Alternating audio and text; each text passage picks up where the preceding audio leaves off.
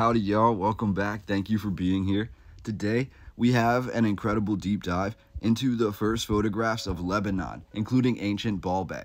These photographs are being attributed in today's narrative to Felix Bonfils. These images, as with most of the images we have looked at in my history of making videos, when we look at photographs from the Middle East, Africa, and the Far East, we usually have at best a circa date that is given. In this case, it is no different. Most of the images in today's video either do not have a date or they are dated between 1860 and 1885. 1885 being the year that Felix passed away.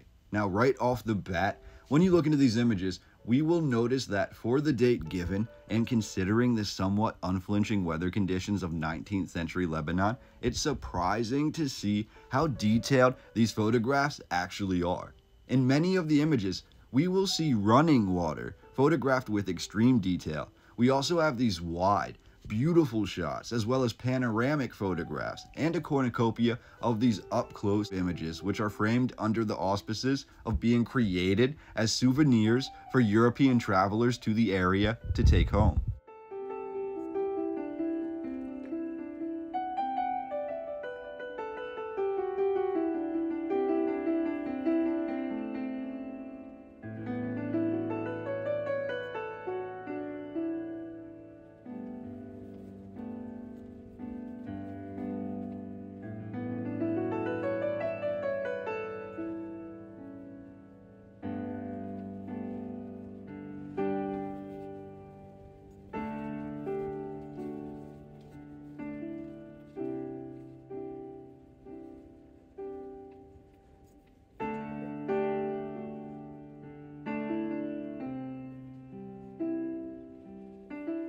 To supplement these images, which towards the halfway point of this video will include the first photographs of the utterly important and ancient site of Baalbek, we will also briefly dive into the currently accepted history as to where these photographs come from, how they came to be produced, the story of our photographer Felix Bonfils, and we will also dabble into the brief yet currently accepted history of Baalbek.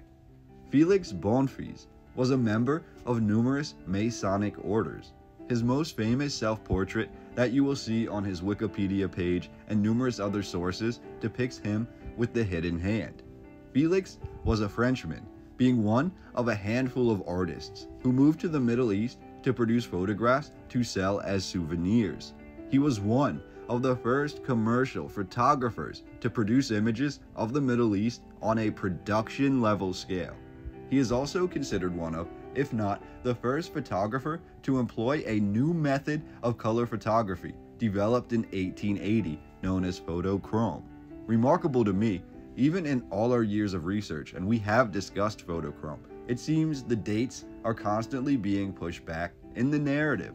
We are now led to believe that a relatively advanced and clear and high definition version of color photography was achieved by the year 1880.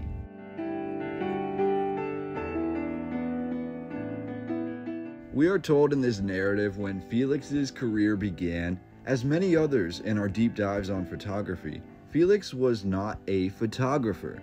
Felix was actually a bookbinder who was said to have traveled to the Middle East under the orders of France to cover the conflicts that were occurring in the area. Learning about what Felix called hidden knowledge, as well as the new process of photography, Felix then returned to France, opening his first photography studio. When Felix married and had a son, he remembered the Eastern traditions of Beirut and sent his sickly newborn son there for treatment, where his son survived. Felix then moved to Beirut himself in 1867, opening his second studio, known as Maison Bonfils.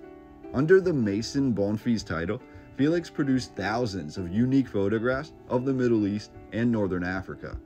By 1878, Felix dropped the Maison from his studio title under pressure from his son, who had now joined the family business. While Felix produced the vast majority of his work, according to this accepted history, his wife, his son, as well as other close family friends were also involved in the photographic process, making identifying the exact photographer on any of these images very difficult.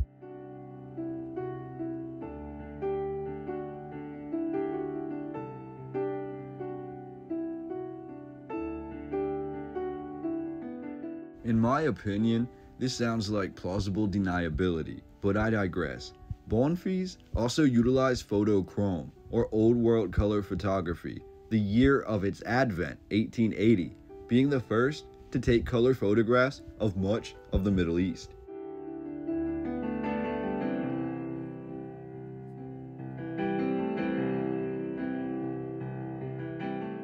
Felix passed away in 1885, but his family continued to produce photographs until roughly World War I, when the business was closed down and the tens of thousands of photographic prints were distributed to the highest buyer. Many of Felix's photographs reside in the world's most important museums, including numerous dozens of them in the Library of Congress.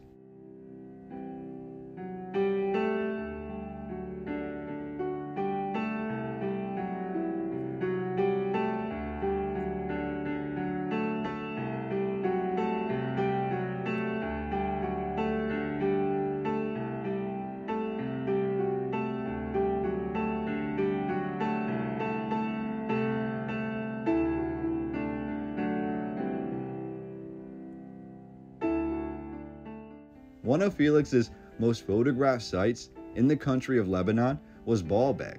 Baalbek, the ancient ruins, are said to have been continually occupied for the last 8,000 to 9,000 years. Baalbek was said to sit upon a well-watered stream, possibly being man-made, and according to Macrobius, Baalbek was founded either by Egyptian or Assyrian priests.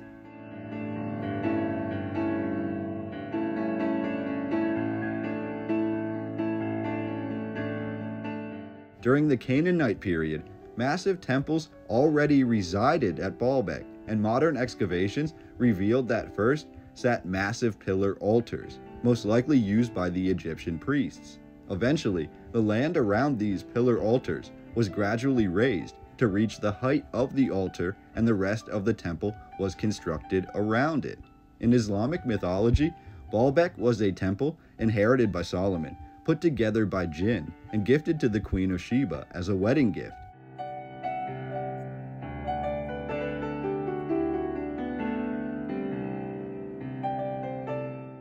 In Roman mythology, and indeed, according to modern excavations, the majority of the current ancient structure is of Roman origin, likely built under Augustus, and mentioned in dozens of Roman sources, including Josephus, Pliny, and Ptolemy.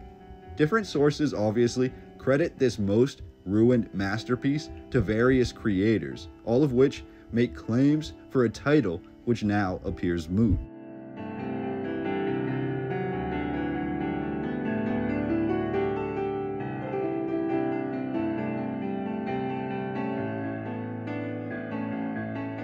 Overall, Baalbek truly has ties to many major myths and legends throughout numerous cultures, and yet the true history here, even through the decades of renovation and excavation, is still open to debate. It's nearly impossible to fully comprehend. But what we do have in these photographs and what we have looked at today are the oldest images of Lebanon and Baalbek, through which we can make our own assumptions and our own determinations about what we believe truly occurred within this history. I hope that you have enjoyed today's video. I hope that you have seen things that have stood out to you. If there have been things that have stood out to you, I would love to hear about it in the comments down below. I always look forward to our discussion. Please save any image in this video so you can keep it for your own collection on the old world, because I truly encourage others to start their own collection. It will help you study, it will help to give you ideas, and these images are truly breathtaking, so why not have them in your own collection? I believe I'm going to wrap up my narration on this video there, but stick around. We have roughly 16 photographs left to look at, and when we consider that these images were taken in the 1860s, the 1870s, maybe a few in the early 1880s, and we find that they are so detailed. Again, when these were put into digital format, some of these photographs are over 50 megabytes large. So to see all of this detail, the running water, the people in focus, and to see how advanced the photography really was during this time period, it makes you question some things. And then when we actually look at the architecture of Baalbek and of the rest of Lebanon, it really brings into focus what was happening in the Middle East and what was really happening behind the scenes that for a time period was not being the focus of European scholars. It was only really after photography came to the limelight that these places really came to be studied by academia. So I thought that was really interesting. I wanted to share these first photographs with you, and I would love to hear what you think down below.